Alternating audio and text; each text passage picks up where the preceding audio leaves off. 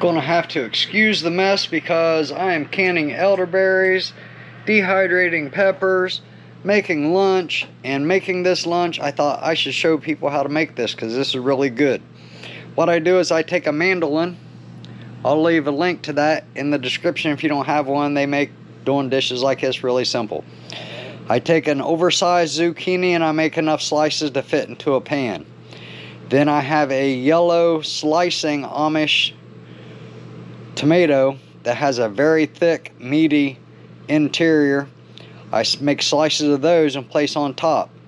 Then I take an oversized cucumber and I do the same thing. I make enough slices to fit so it all fits in my pan. Once I have that done, I take everything out of the pan that I'm using and I toss it in some olive oil. Then I put it back in the pan, layer it up just like this. I sprinkle it with whatever seasoning that you like. I generally use salt, pepper, and garlic.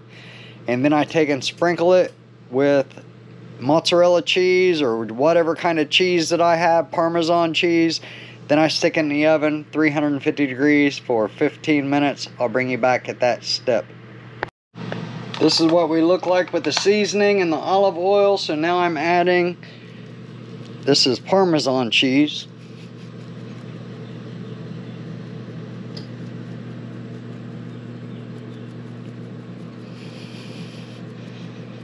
Pretty healthy amount. Then just stick it in the oven for 15-20 minutes at 350 degrees. I'll bring you back when that's done.